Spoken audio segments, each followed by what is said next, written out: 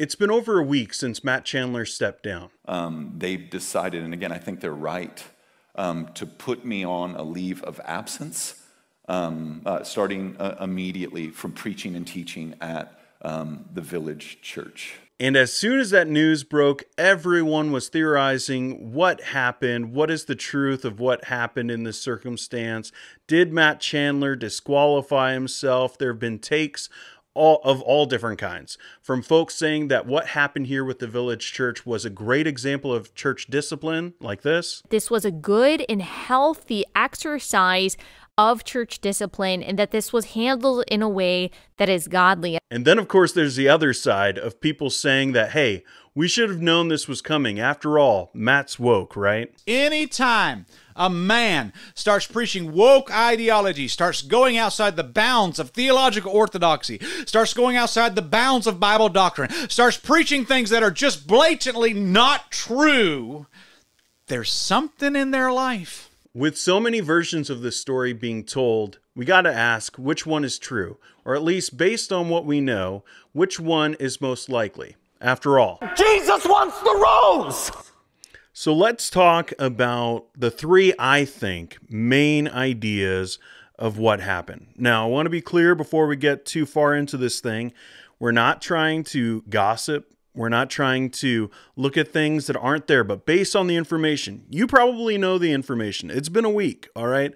I made an initial video just basically to have like some conversation with you guys about what you guys all thought about this Matt Chandler situation.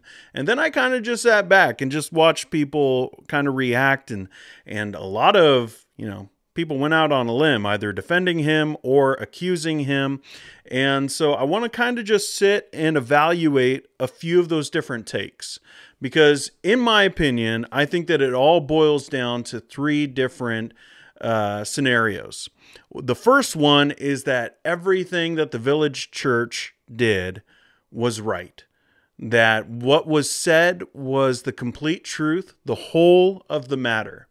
Now, a lot of people are, they're good people who believe that, and they heard everything, and they maybe some people who are really attached to Matt Chandler. That's, we all have our heroes, and like you saw, like Jesus wants the rose. That's one of the most impactful statements in evangelicalism in the last 50 years. So he's an important figure for a lot of people. So I understand why some people would be so immediately defending him. And you might be like, well, maybe I wasn't. I'm just saying, from my point of view, the facts of what were presented, there does seem like there was some missing information at the very least. Now, of course that's going to happen because we're not at that church, or at least I'm not at that church. Maybe you are watching this. Maybe this is your church. It's your pastor that we're talking about. That's a different scenario. But for most people who are watching this, most people who are thinking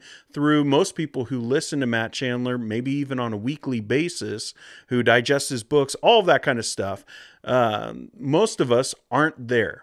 So that's important to say, because we're not in the know about everything.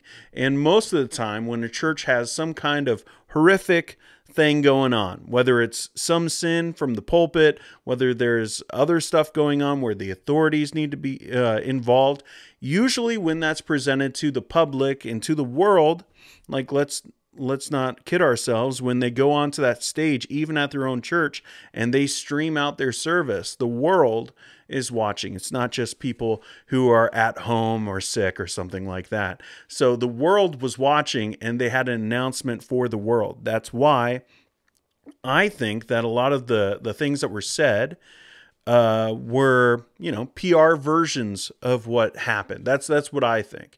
Now, the reason why some people are saying that this is the right approach to this story is because of something that Preston Sprinkle, who is a pastor, YouTuber, podcaster, he said, I'm not too familiar with him, but a lot of you guys are, and some of you guys told me about this. So he posted this on Instagram, I guess, right before he went on sabbatical. He said, "Hey friends, I just wanted everyone to know that I've looked extensively into all the stuff involving Matt Chandler on the Village Church. I've talked to Matt twice, so he's a friend. That's a big difference between me and probably you. So he's talked to Matt twice and talked to a woman who's been on staff at the church for over 18 years. I can't share private details, but I will say that so much of the way the popular media, including or secular and even Christian, so that would be, I mean, in some way, people here on YouTube, is portraying it is pretty bad, and that even the church's messaging framed it in some pretty negative terms that could be misconstrued, which is what I'm talking about, like the PR language, like the language that they chose to use. A lot of that was, which word do they not want to use, So I think he's talking about that kind of framing. Pretty negative terms that could be misconstrued. The coarse joking was jokes about alcohol, not sexual innuendos or lewd jokes. And the big issue was that his DM relationship seemed too familiar for someone that he didn't know terribly well in person. He basically violated the Billy Graham rule. And then he goes on, to be clear, the woman he was messaging wasn't at all offended and told Matt, don't you dare apologize. You did nothing wrong. It was the woman's friend who lives by a very strict Billy Graham type of rule that was offended that Matt was DMing a married woman. Even though Matt's wife and the woman's husband was fully aware of it, an independent organization scoured his electronics and found nope, PORN, and no other inappropriate or romantic sort of messaging. All this to say, I have no problem still having Matt speak at the Exiles Conference this year. I mean, if we applied the same standard to all speakers, I'm not sure I'd be able to have any speakers at the conference. Honestly, this whole thing has made me want to reintegrate the Billy Graham rule into my own life. People give me a hard time because I do try to be extra vigilant in keeping my relationships with other women much more cautious, but I've been thinking maybe I should be more friendly and jovial. But it's situations like Matt's that make me more nervous about this.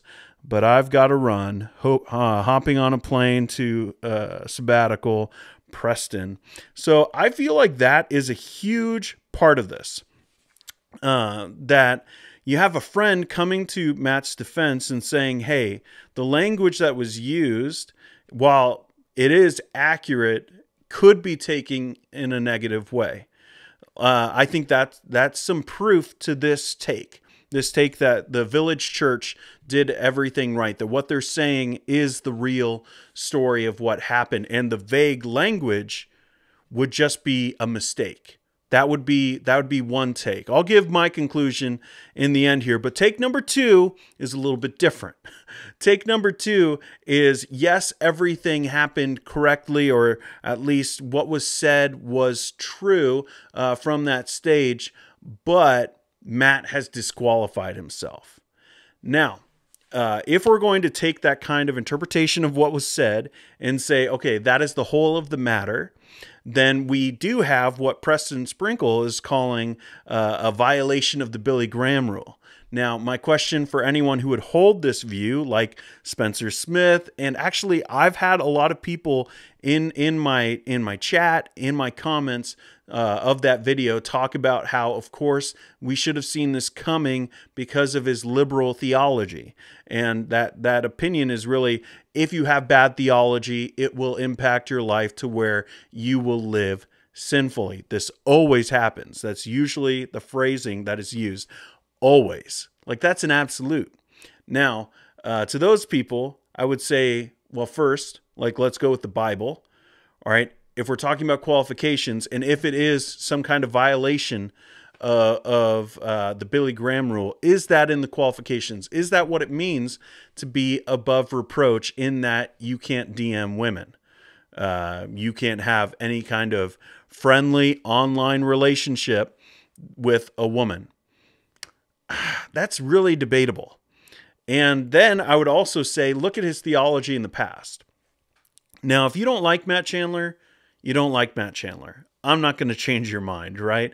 But I would say that his theology has been very consistent. I'm not the biggest fan of him. but a lot of people are, and they've been listening to him, his sermons, his books, reading all of that stuff. And I would say that even what I have observed from him, I don't believe that he's changed his theology. I don't see a difference from, Jesus wants the rose to what we saw up to 2 weeks ago. I don't see that big of a difference. Now, there have been different things that have been talked about, specifically to the cultural moment, things that are going on. But theologically, I haven't seen any change in Matt Chandler. Yes, he is still reformed in his soteriology. Yes, he is still charismatic in how he views the giftings. All of those things are still there. He hasn't changed a whole lot. Now, for those people who are saying, well, it's the woke stuff, watch other things here on my channel. We're not going to agree about that. And I don't think it's necessarily the case for two different reasons. First, we have so many different examples of people who have gone liberal in their theology and still being consistent, at least to living out the ethics of the kingdom, which is what I would call living a good and moral, holy life. All right, following what Jesus said and how we should interact with one another in worshiping God in our daily life. So we have tons of examples like that throughout Christian history, liberals, theologically, who actually live out the gospel in their daily life. And then also we have people like, let's be real, we've got tons of people who say the right things in pulpits and then go out and live terrible lives. Like we've talked about that a whole bunch on my channel, especially lately. We have story after story of people who hold conservative theology, who are not woke, who don't buy into CRT, who don't do any of those kinds of things, and then they live out terrible lives. And even if you were to look at the grand scope of evangelicalism and some of the stories that have come out lately, there's a lot of stories that are from the conservative side. So I don't believe that that is always the case. Now, I think that there is a likelihood that happens if you are giving into like really bad theology. You start giving up core tenets of the faith, then probably you're on your way out the door. And when you go out the door, the morality usually stays behind too. So that is accurate. But if we're talking about pastors and those who are continuing in ministry who still believe the gospel, who preach the gospel, I don't believe that's necessarily the case all the time. So we need to be very careful, because really what we're saying is you better agree with me. And if you don't, then probably you're hiding something. And it becomes very accusatory. It becomes like seeking out, what is that thing? Well, if that guy gives into that theological position, he's probably cheating on his wife. Stuff like that. It's ridiculous. We need to be able to have conversations with one another. And that take on this story, I think, is probably the worst take that you could probably have. Now, the third take, I would say, is that there's just a little bit more to this story. And for some people, they take that and they go really far with that take. For me, like I said, I basically hold to the first one, at least up to this moment. I'm not going to be naive and say that this is 100% absolutely the right take, and everything that this church has ever done is right and holy, because we don't know. I don't know. I don't go there. I'm not a part of the leadership there. I'm not going to go out on a limb and say that everything everyone has ever done is good and holy. Not going to do that. But from what has been said, I have to go with what we know. I'm not going to speculate super far into it. I'm going to look at what was said and done, but I'm not going to read into things that aren't there. So I think that's important. Now, some people are doing that. Some people are going way too far with this, and they're saying, okay, well, there's more to this story. There's inconsistencies in the story, which I would say is actually, I think, accurate. Now, what Sprinkle was saying is that it was just the church not wording things properly and making it look worse than it was. Maybe that's accurate. But I think it's at least clear that there's some things in that story that don't really line up too much, especially when you get into the altercation and the timeline being in February, and we're just hearing about this now. And how long does it take to do an investigation on one person? This isn't the SBC and everything with, hundreds of people being interviewed. We're talking about one specific person. So I like, there are things there. But what some people are doing is they're seeing those holes and they're like fitting this narrative into it and saying that, well, that means that, he's a predator, that he is an abuser, and that he is, all these different stories that we've seen. And one thing I want to say is that I do sympathize with that, because all of us have seen these stories, and at some point we got to stop, expecting it to be something else. Everyone is innocent until proven guilty, but also, we understand how the world works and how some of these stories have transpired. So there's a little bit of me that's sympathetic to that position, but also we need just to be careful that we're not just accusing brothers and sisters of the worst kinds of sin when something gets said. Sometimes, people are honest. Sometimes, maybe they didn't word everything correctly, but sometimes people are honest and they say, hey, this happened. And we need to be careful to accept that and not go further and say, well, we know that just because you're saying this, there must be something deeper and it's worse than, we could possibly imagine. That's where things go wrong. Now, so my conclusion on that is a mixture. I would say a mixture of the take one of that things were done correctly, and take two of there's something that's being, not told or at least said differently. Because like I said, there are some inconsistencies in the story. So what do we do with that? Well, I think the thing that we need to do is first off, hope that, we don't have to hear about this again. I wanted to kind of sit back and just see what people were saying about this. But I was not hoping for there to be more information, because I did want it to be that first take, that everything was done right and we could just like leave it alone, and that church is going to deal with it and they're going to deal with things in a right way. But also, I do want to kind of just point out something, and something that Amy Bird wrote. And I know that, Amy Bird is a name that, some people will automatically be like, I'm writing off everything that's being said now. But some people also love her. So I find her helpful sometimes. I just don't read her all that often. But she said this, and think of how this framing, so she's talking about this story, if it is accurate, if the church said everything that happened here, what are the implications for brothers and sisters relating to one another? Basically that Billy Graham rule that everyone has been talking about, and I talked about right off the bat. And think of how this framing of the relationship will affect women in the church. If yet again it yet again sends the message that men, especially pastors, cannot have healthy siblingship relationships with women. Be careful not to talk frequently with us. Be careful not to be too familiar with us. Be careful not to joke around us. You will not be above reproach. Look what happened to our beloved Chandler. Now, some of you might read that or hear that, and you're just like, well, men and women are different, and so we need to just kind of stay away from each other. But I believe in the church that we should be able to have these brother and sister relationships where not everything is viewed as an attempt at some kind of, for Matt Chandler, an affair, some kind of, devious kind of motives attached to things. We should be able to have relationships to where we're talking with people, and it should be normal. It should be normative for brothers and sisters to be able to have DMs. I believe that. Now, I also know, once again, I'm not going to be naive enough to say that there isn't, at least some difference between men and women to where men are going to be thinking about these kinds of things more often. But I think that we should be relying on the Holy Spirit to where we can actually, have these relationships while still having some guardrails in our life to where it doesn't go too far, because it can. Emotional affairs happen. We need to be careful about that. But I do think that we need to learn how to interact with one another in a way to where we can actually have some of these genuine friendships between men and women that we actually see in the Bible.